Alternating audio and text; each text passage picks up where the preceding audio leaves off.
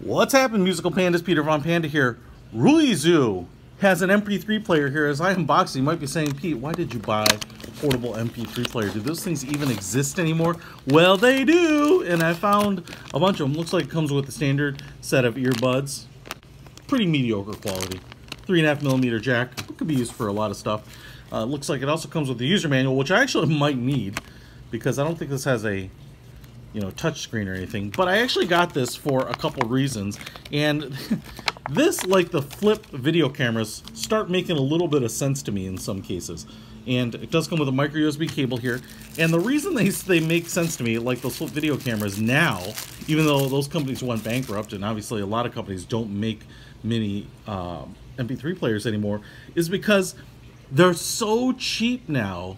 You can actually load these suckers up with a lot of music and have music on a device that other people can use. So let me give you the example on why I got this. Is I have Bluetooth speakers that I use outside when I am entertaining guests, and usually I am broadcasting music via Pandora from my iPhone and whatnot, but that doesn't give my guests the opportunity to change my songs, right? To change the music or to change the volume. And so a little device like this, allowing them to scroll through things, choose their own music, choose the next song, discover a song, things like that, where it doesn't require me to be away from my phone or give up control of my own phone or my iPad or something like that, where I actually might want it, or you have security issues or whatever, privacy issues. So something like this can actually be really useful. And because they're so cheap, if it gets damaged, it gets lost, you don't have to worry about it. The other time I noticed this was when I went on tailgate, and we were playing music, and when I would walk away and disconnect from the Bluetooth speaker, that was annoying when I was playing from my phone. So you can have something like this connected to your speaker, have all your music on it, and still continue to have a great event with a dedicated music player. So let me just give you a little look at this X50. 8 gigs of onboard storage, has a little clip here, spring-loaded clip, so you can fit this on a belt. Man, this thing is small. This thing is really small. You can see how small it is. Look, here's a key fob, and so it's not much bigger than that. So pretty awesome. Kind of a baby blue. It really feels nice. I mean, the plastic is pretty decent, and up on the top it actually feels pretty decent. Looks like we have a TF or SD card slot there, micro USB in for charging. Looks like we have a volume rocker on this side. We have power button on the top, 3.5mm headphone jack there. So I don't know that this will pair Bluetooth, but you could either use the 3.5mm jack or get a Bluetooth transmitter for the 3.5mm jack, which is what I use in my Fiat. So I'm just going to hold this down here. Hopefully we have a little charge. And RUIZU has a little bit of a charge. Now we're going to have to select some things. I think that's going to select English. And now there probably is no music on this, although sometimes there's a default song. Let me take a look and see what. So it looks like we have some.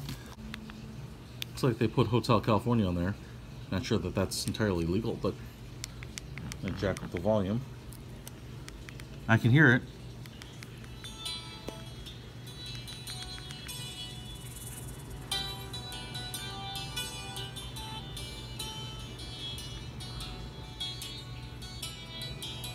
Hopefully you can hear it too. I'm just holding the earbuds up somewhere around the camera. And play pause. Looks like I can move ahead or back. Hit this. Looks like that's a menu button, so we get to play mode. Go to sound settings here. So we've got some detailed sound settings, which is kind of nice. There's a back button right there. Go up here to play mode, play music from. Shuffle is always nice, so I'm going to turn shuffle on.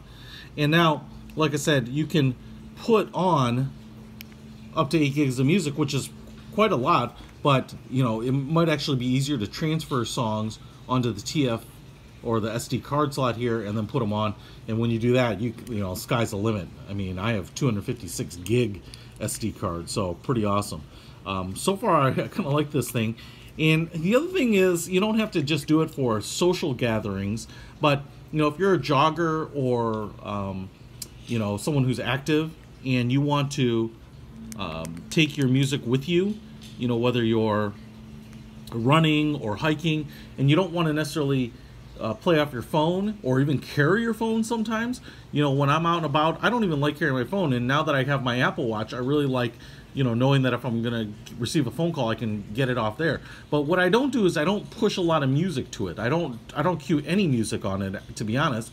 And so this is something where I could have the music that I want, set all the playlists and the groupings that I want, and just grab it and use this instead of relying on my Apple Watch or trying to push music to it last minute, which is not the easiest thing to do. So pretty clever. I'm still gonna play around with this thing and use it, but I'm pretty excited to honestly have a dedicated MP3 player, as strange as that sounds in this day and age. So check it out. Like I said, under 30 bucks. There's obviously a color screen there with about an inch in diagonal for not a lot of money. It's gonna save you a lot of headache if you need it.